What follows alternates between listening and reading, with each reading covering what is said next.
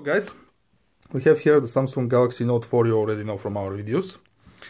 That's the SM-N910F version, and because I'm sick of waiting for Samsung to update it to the latest Android, that's why I just took the freedom and did it myself.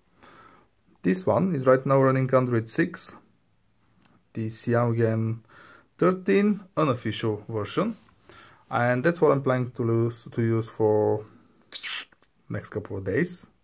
Probably I'll switch to another ROM after, but yeah, we'll make a review about this one and we'll show you the scores for Geekbench 3 and AnTuTu benchmark scoring systems. We'll compare this to the previous result of the same phone and probably to the Galaxy S6 Edge, already running Android 6.01, the official version.